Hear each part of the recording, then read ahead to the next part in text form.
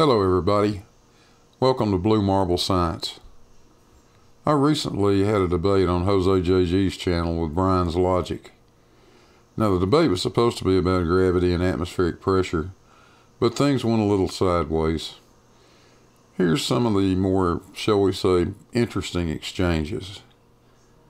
Warning: severe facial and monitor damage alert is in effect. Get out the oven mitts, push the monitors back out of punching range. Let's light a dumpster fire and have some fun. Okay. Everyone see me, yes? Yes, sir. Okay. This is just a very short video. I have the sound on, but I don't know if it'll come through. Okay, here we go.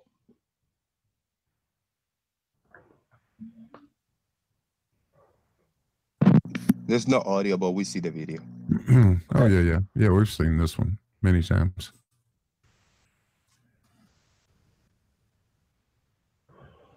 So this is just showing what happens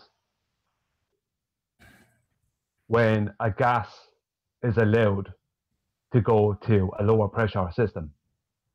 Does it go there immediately? Yes, absolutely. Two other things I'd say about this is both the gas and the vacuum have to be contained.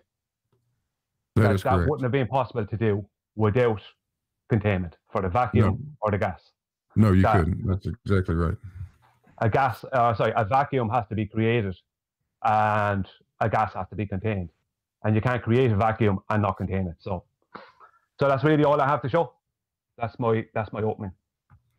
Well, Brian, I wondered if maybe we could go through a few things and see what we agree on. Let's start with this. Do you agree with Newton's first law, the law of inertia, that says? Go on. Sorry, I got down on you now. Yeah, it's a body at rest or moving in a straight line at a constant speed is going to remain at rest or moving in that straight line at that constant speed, unless it's acted on by a force. Do you agree with that? So basically, something moving in a straight line at a constant speed is going to keep moving in that straight line unless it is pushed to go a different direction or forced in some way to go a different way. Right. Well, the constant speed, what is that? It's going to be like, let's just say you're talking about something having been pushed, something already that is in motion. Yeah, something already in motion stays in motion. Something at rest stays at rest. That's all it says, really.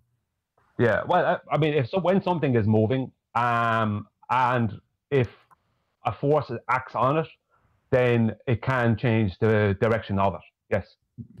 It's moving, but it takes energy to get something moving. Right. Yeah, this assumes that it's already moving. Yeah. All right. Okay. Well, I can't really disagree with it because I mean that's pretty obvious. Yeah. That's pretty fundamental. It's Newton's first law of motion.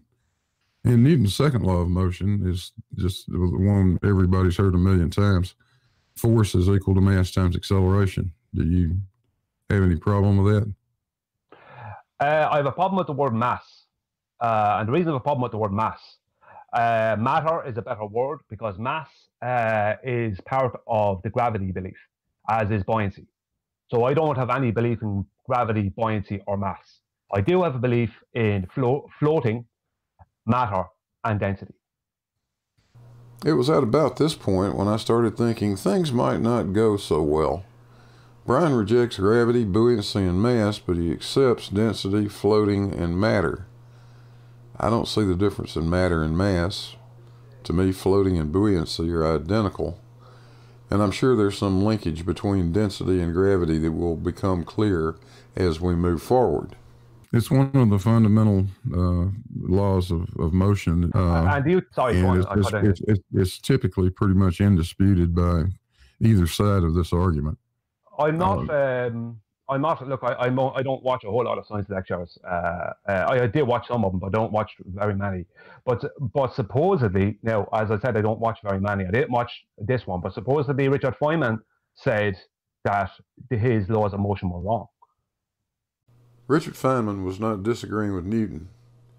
He was talking about Rutherford and pointing out that Newtonian physics do not work correctly when you try to apply them at a subatomic level. That's what quantum mechanics is for.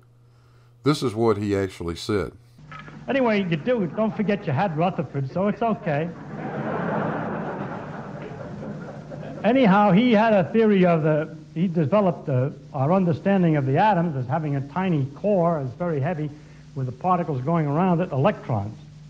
Now, supposing that the electrons went around according to the laws of motion of Newton, some properties of matter could be understood, supposing the atoms were made that way.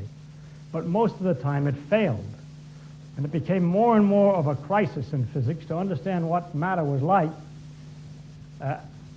because it looked so obviously right that it had to be electrons going around nuclei, and yet nothing worked when you worked it out. And the discovery was made then in the discovery of quantum mechanics, first in the behavior of light and then in the behavior of matter, and finally culminating in 1926 with the full equations of quantum mechanics, which told us that the laws of motion of Newton were not right and had to be modified to other laws, which are quantum laws of motion. And when this quantum laws of motion were applied to electrons to explain the properties of matter, it was a fantastic success. These are just 3 points I want to see if we could agree on. A third point is that if any object we drop, regardless of its mass, matter, if you want to say that, no matter how much matter it has, it will accelerate toward the ground at 9.8 meters per second in a vacuum. Yeah, well, my problem with that is that there is a belief that everything falls at the same speed in a vacuum. Now, if we slow down those videos of things falling in a vacuum, the things that are more dense tend to still hit the ground first. Now, the main problem I have with that would be the 9.8 meters per second squared, because that's a calculation and not a measurement. No, it's calculated actually, as opposed to how was it measured? You have to know the distance it falls and how much time it took it to fall. Yeah, but that's not a measurement. That is still a calculation. Well, look, I'm not going to be a stickler on it. I view the 9.8 meters per second squared as a calculation, and it's done in a vacuum. We don't live in a vacuum. We live with gas pressure. We live in a living environment, whereas a vacuum is a dead environment, more or less. So that would be my other issue with it. That is a point, but understand the reason for stipulating in a vacuum, and that's because the atmosphere we live in is bound to produce air resistance, and so if you have a very light object that has a lot of surface area, it clearly is going to fall slower than a more dense object that doesn't have as much surface area. Well, guys, we have this screen share for 20 minutes, and we kind of almost over with this one screen cap or what? Yeah, let's. We can move on. So these are okay. Yeah, please. Yeah, let's see if we can get beyond this. Let me just move to something else. Okay. If we take a ball, an object of some sort, little red thing, we'll call them mass. This little red thing here. Mm-hmm. And we lift it some distance off the ground, and we let go of it. Yeah. According to the law of inertia, it's at rest. It's not going to move unless a force is applied to it. Some force has to be applied to it to get it to move toward the ground. This is what you're saying. Yeah. It needs a force to move towards the ground. It has to have a force to move toward the ground. It cannot move out of its position unless we apply a force to it. That's the law of inertia. Yeah, well, I would disagree with that. Because I thought we agreed that the law of inertia was a good law. Well, where did we talk about the law of inertia? The other day. Hi, I'm Tom. Huh? Henry. Hi. Marlon. Tom lost part of his brain in a hunting accident. His memory only lasts 10 seconds. I was in an accident? That's terrible. Don't worry, you'll totally get over it in about 3 seconds. Get over it? I mean, what happened? Did I get shot in the brain? Hi, I'm Tom. The very first point you made. Go back to it. You're talking about but you were talking about an object that was already in motion. No, a body at rest will remain at rest, or a body in motion will remain in motion. Yeah, but that doesn't. Yeah, but I was talking about a car not moving or a car moving. I'm not talking about dropping something because that's a different thing. No, it's exactly the same thing. Well, inertia, that's not what I was talking about. And inertia is inertia. Yeah, but that's not what I was talking about. And as I said, Richard Feynman possibly said that he was wrong about his. I would say that has to be wrong. I was talking about a car either stopped, right? Unless someone pushes it, it will stay stopped. If it's moving, it won't change its course from a straight line unless someone makes it change its course from a straight line. There is no viable scientific hypothesis for gravity. And there's certainly no hypothesis test for gravity. There's no viable scientific hypothesis for gravity. And there was no hypothesis test for gravity. This never happened. Brian. Yeah. Let's go back to what Newton actually said. Okay. Hang on. Something is causing an effect. Yeah, density. Something is causing it. Well, density causes the effect. I don't agree with that. I absolutely reject that. That's not what it is. Right. Calculate it. Determine the amount or number of something mathematically. Similar, compute, work out, reckon, figure, enumerate, determine. To calculate. Okay. That the word measure is not in there.